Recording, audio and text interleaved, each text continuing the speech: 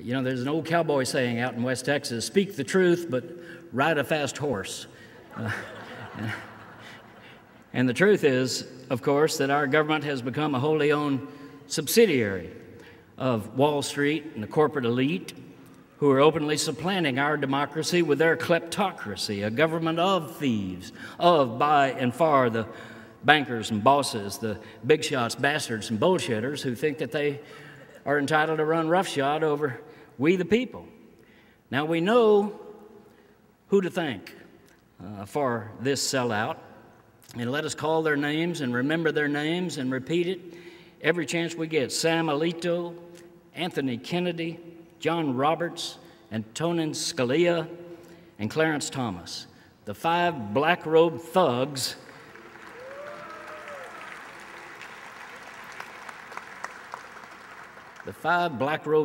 who mugged the American people with an assault gun called Citizens United.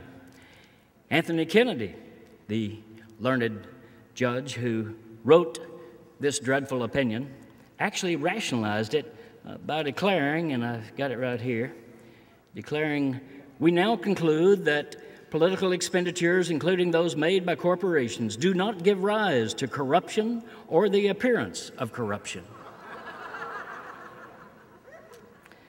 Now, I know Supreme Court judges are highly educated, but you read something like that and you think, 100,000 sperm and you were the fastest?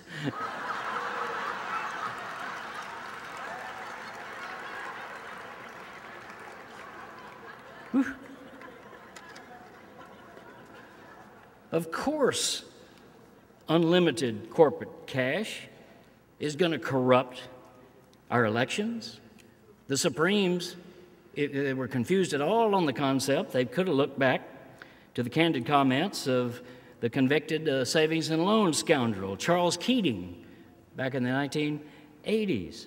He was asked at a Senate hearing later whether the $1.5 million that he doled out to key committee members to be able to pull his scandals had bought any political favors. And Keating responded, I certainly hope so. They don't do this by accident. They don't put this money into members of Congress just because they want good government. They want their government. They want the government that will serve them.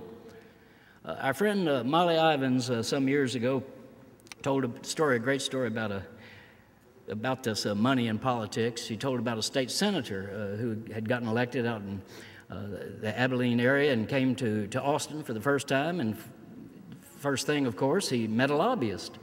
And the lobbyist said, I'm going to need your vote tomorrow in this committee. Here's $200. And so the senator put it in his pocket and thought, well, this is going to be all right. And the next day came the vote, and lo and behold, the senator voted against the lobbyist. So the lobbyist, said, what the hell are you doing? My God, I gave you $200. And the senator said, well, the other side offered me $400. And so the lobbyist exploded, the lobbyist exploded all over the senator, talking about integrity and, responsibility in government, ethics. And the senator, pulled himself up with all the respectability that he could and said, well, you knew I was weak when I took the 200. Well, of course, as Molly wrote again and again, it's not about the 200 and the 400. It's not about this state senator or that one. It's about the corrupt system money that allows anybody to put in now unlimited sums of money. Keating's $1.5 million, well, that bought some influence. But the corporate billionaires of today are out to buy the whole shebang. They jumped on Citizens United like a gator on a poodle. Sheldon Adelson, the casino baron out of Las Vegas, got casinos coast to coast here, got a casino in China, got a casino now in Spain. Sheldon Adelson has already spent $35 million that he gave to Republican candidates for president, including $10 million so far to Mitt Romney. He's also given $36 million so far to Karl Rove's secret political action committee, and to the Koch brothers' operations, and to Eric Cantor, the majority leader of the Republican House, through their PACs. He says he'll spend $100 million or more to defeat Obama. Now, $100 million from one person or more. Now, I think if you spend $100 million, shouldn't you get naming rights to the campaign? I mean, Alliant got the naming rights to this facility right here. I mean, shouldn't for $100 million you get the Sheldon Adelson, Mitt Romney Flim Flam campaign or something like that? I mean, you ought to have your name up there.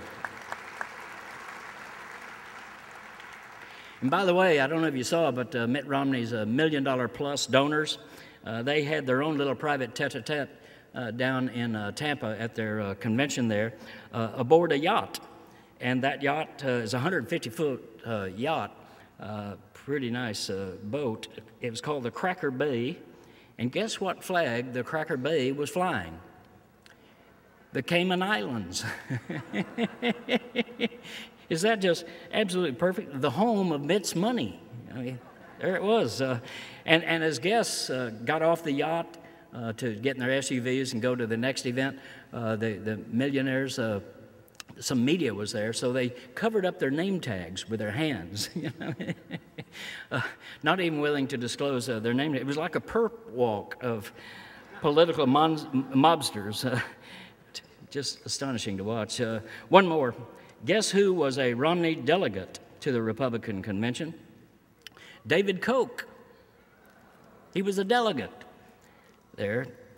Now, Koch has promised to lay out $400 million to defeat Obama and elect their boy, Mitt, whose energy plan is a Koch wet dream, I can assure you of that. There even was a tribute to David Koch in Tampa. It was called Salute to Entrepreneurs Building America. An entrepreneur who inherited a fortune from his daddy. Yeah, that's entrepreneurial power right there. Well, guess who put on this salute? David Koch. This is why Lily Tomlin has said no matter how cynical you get, it is almost impossible to keep up.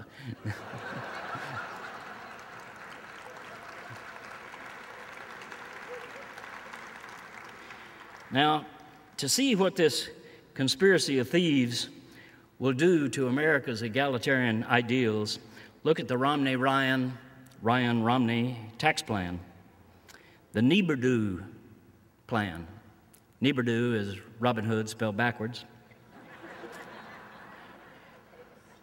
The intentional inequity of their tax policy prompted the president to say to a crowd in Georgia, the super rich create loopholes to avoid paying their fair share of taxes. This made it possible for millionaires to pay nothing, while a bus driver is paying 10% of his salary, and that's crazy. Do you think the millionaire ought to pay more in taxes than the bus driver? He asked the crowd, or less, and the crowd roared back, more. That wasn't Barack Obama. It wasn't Bill Clinton. It was Ronald Reagan in 1985. Well, how far the Republicans have come, huh? In only 30 years, we've gone from Ronald Reagan's trickle-down economics to the Koch brothers' tinkle-down economics. They're now peddling the same old snake oil that poisoned our grassroots economy in the Bush-Cheney regime. But Romney says that his experience as a financial vulture at Bain Capital gives him the know-how to fix our economy. Of course, he uses fix in the same word that a veterinarian does. And those of you looking at me blankly, you need to ask your dog about that. Well, this brings us to us, you and me. What is a progressive Bob La Follette little d Democrat to do? Well, first, we need to get behind those who actually advance the cause, who represent real change, like Tammy Baldwin here in Wisconsin, like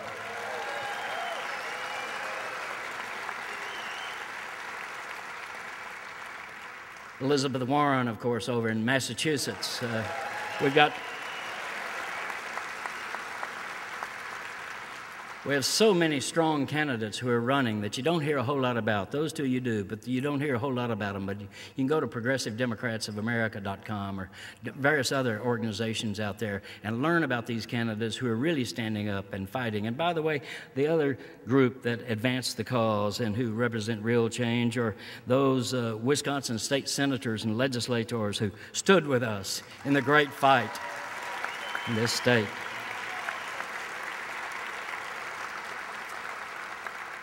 And what a sweet little victory it was yesterday from the court, right?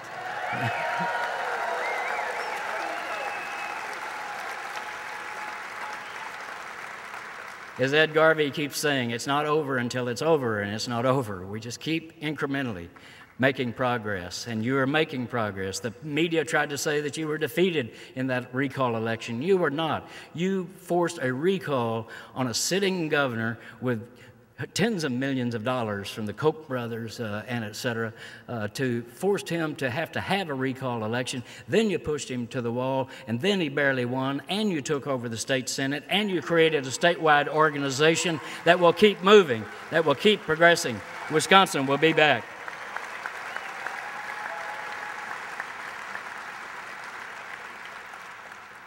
Now, second thing that we little d Democrats have to do, we progressives have to do, I believe.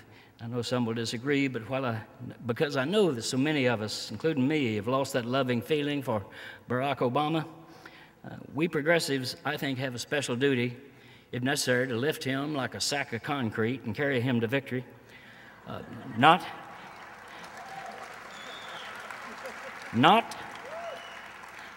because of him, because he has disappointed us. He's done many good things.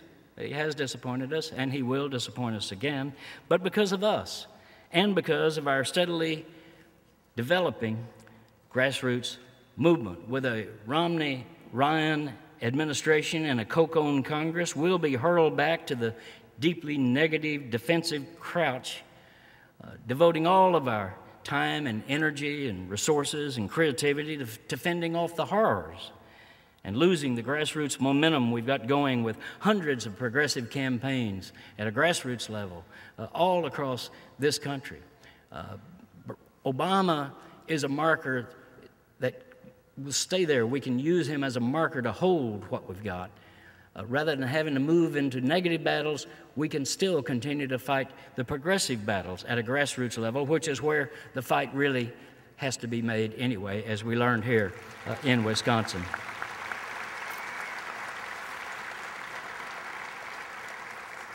The third thing that we can do, and this one I think is most essential, we really must, that word gets overused, but I think we must team up across issue lines to repeal the Supreme Court's Citizens United anti-democratic abomination with a constitutional amendment.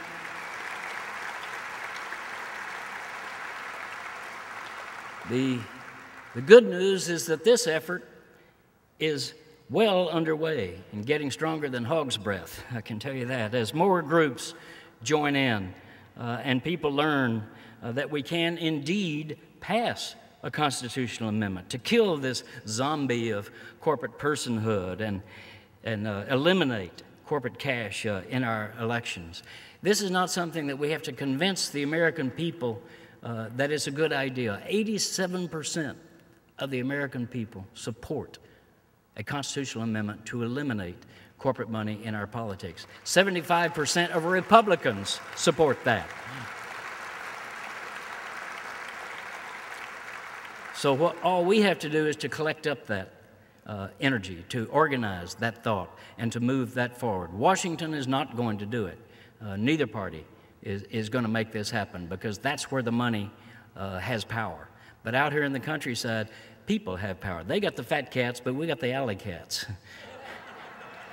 And there are more of us than there are of them. So we've got this opportunity to do it. Seven states, both houses of the legislature have already passed resolutions calling on the Congress to send a constitutional amendment to the people so the people can vote on getting corporate money out. 68 cities have done so, including right here in Madison. In fact, yes, April of last year, 84% of you voted for a resolution that says, resolve, the city of Madison, Wisconsin calls for reclaiming the democracy from corrupting effects of undue corporate influence by amending the United States Constitution to establish that, one, only human beings, not corporations, are entitled to constitutional rights, and two, money is not speech. It's pretty straightforward.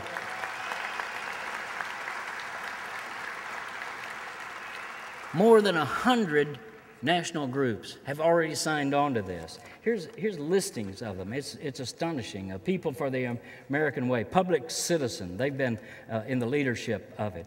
Progressive Democrats of America, Common Cause, CWA, the Communication Workers of America, SEIU, Color of Change, National Congress of Black Women, Physicians for a National Health Program, Rainforest Network, Move On, U.S. PIRG, Coffee Party USA, Center for Science and the Public Interest, Demos, Friends of the Earth, Greenpeace, the Hip Hop Caucus, Institute for Policy Studies, 350.org, Bill McKibben's organization, Rebuild the Dream, Van Jones' organization, Working Families Party, the Main Street Alliance, Sierra Club, National Education Association, Food and Water Watch, the 99% Declaration, Unitarian Universalists, Veterans for Peace, right on down the line.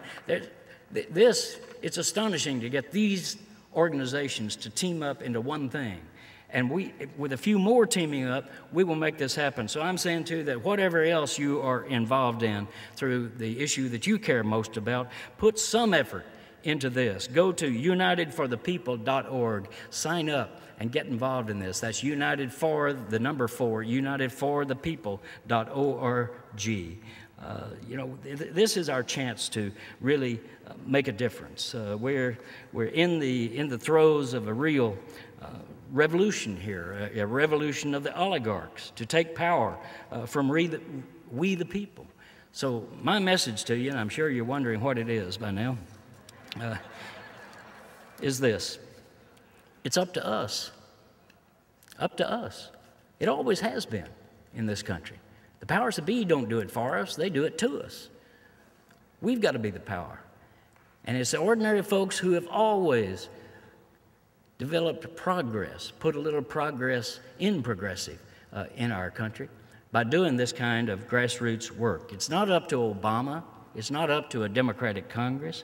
It's up to us. My last book with Susan DeMarco, we told a story about a guy who was a tourist in Thailand. He was in Bangkok, actually.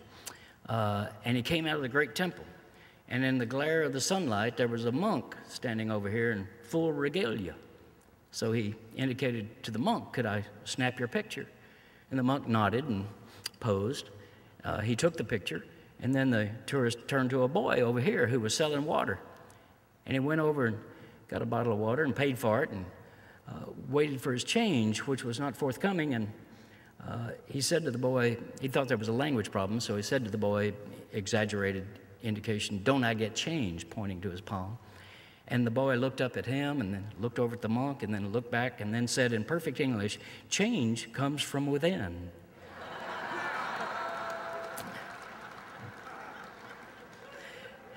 And indeed it does. It comes from within us, from within our hearts and within the countryside itself. So we've got to just keep pushing. That's my real message. Keep pushing, but only more so. Do a little bit more, because these are big times. They're trying to steal our America from us. They're trying to steal those ideals of economic fairness, social justice, equal opportunity for all people. That's what they're taking from us. That's what's at stake. That's why you are so important. I'll leave you with this. Intensify your effort. In the words of Louis Grizzard, the late great Southern humorist, he pointed out something that we in the South have always known to be true, and that's that there's a great big difference between being naked and being naked. Being naked means you have no clothes on, but being naked, that means you have no clothes on and you are up to something. So let's all get naked together. Thank you very much. Glad to be with you. Thanks to Bob Fest. Keep moving.